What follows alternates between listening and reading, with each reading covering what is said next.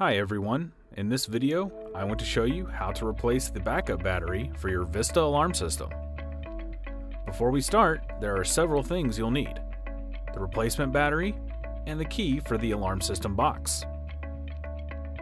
First, use the key to unlock the alarm system box.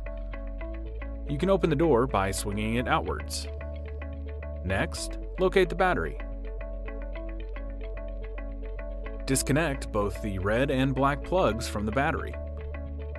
The old battery can be set to the side as it will not be needed. Now you can connect the new battery. Please make sure to observe polarity. The black plug connects to black and the red plug connects to red.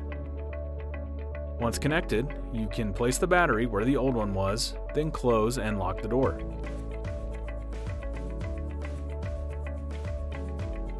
You can now test the new battery by entering your master user code, then the number 5 key. That's all for this video. Thanks for watching.